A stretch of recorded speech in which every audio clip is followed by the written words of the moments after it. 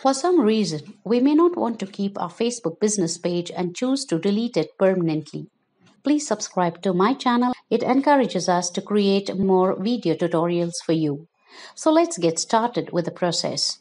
We need to go to the Facebook page that we wish to delete.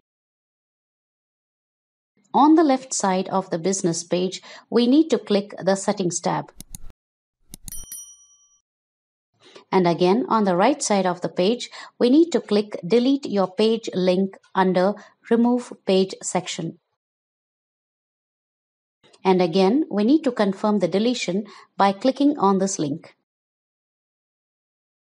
With this, we have come to the end of this video tutorial. Please subscribe to my channel and click the bell icon. It encourages us to create more and more video tutorials for you. Thank you.